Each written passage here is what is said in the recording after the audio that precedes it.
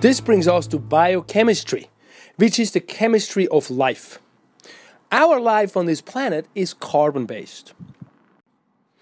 Organic molecules are mostly large and contain carbon. Inorganic molecules in our body are small and mostly do not contain carbon. Water is it. It is the most abundant substance in the body. It has a high heat capacity, which means it can absorb or release large amount of heat before it changes its temperature much. This is great because what it does, it prevents sudden heat changes in the body. Or if we sweat, we can carry a lot of heat to the outside of the body via water, via the sweat. You can see that sort of when we are closer to the coast where there is a large body of water, the temperature changes are not as drastic as if we go inland, where there is not that much water around and it gets much colder versus warmer night and day. Another great quality of water is that it is polar. It is great in dissolving solutes. It's a great transport medium. It reacts chemically. So almost all chemical reactions depend on water. That will become very important because the removal of water or the adding on of water is one of the main things we have to do in chemical reactions.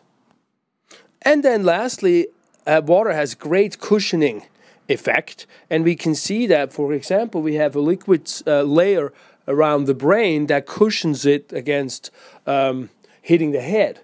Or we can also see that at the ends of bones in cartilage where water is trapped and makes a cushion.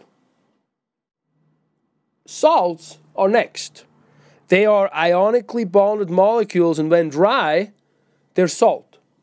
When wet, in liquid, they dissociate and become charged ions, and those we call electrolytes. Here, look at the main ones we got in the body. We got sodium, we got chloride, magnesium, calcium, potassium. Those are some of the main ones. Ions are vital for nerve impulses, and they are, for example, part of the hemoglobin. So we need them. Electrolyte is charged water and conduct a light electrical current. If we dehydrate ourselves, we decrease the energy that the body can have. So drink up on water. Acids and bases are kind of like salts. They dissociate ions when placed in the water. In this case, however, though, the ions are specifically hydrogen ions and hydroxyl ions. When they combine, they form water, H2O. So they are an H plus and an OH minus. In a dissociated form, they are very powerful. Acids give over a hydrogen ion, so we also know them as proton donors, because the proton is basically a hydrogen ion. And bases are basically proton acceptors, because they can accept the one proton, or they give up a hydroxyl ion and one of the protons stays behind. So an acid then is a hydrogen ion plus a large charged, negatively charged molecule, that's an anion, and a base is a hydroxyl ion and a cation. And the cation is a positively charged molecule. Changes in concentration of either the hydroxyl or hydrogen ions is devastating for the body. Example, if we're too acidic, oxygen cannot be carried by the hemoglobin. Well, that right there knocks us out. Measuring acids and bases, we look at pH, which is the concentration of hydrogen ions, but it's inversely proportional. So a pH of 0 means a lot of those hydrogen ions, so that's very acidic. And a pH of 14 means not many at all, so we have much more of the other one, the hydroxyl ions. So that would be a strong base.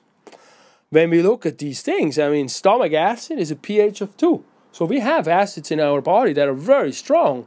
Put that on the skin, it will burn a hole through your skin. Our blood is more or less a 7, a 7.4 to be exact.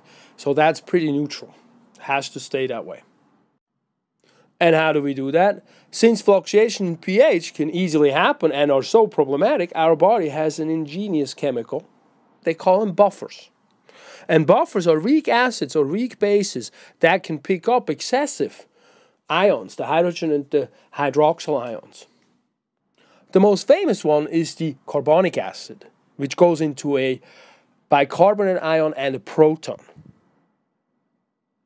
So they can switch back and forth between the carbonic acid and the bicarbonate and the proton, depending on what is necessary in the body. So the chemical equilibrium between those two resists changes in blood pH, because it can shift a little to the right or a little to the left, depending on what is necessary. Whew, that was a tough one, wasn't it?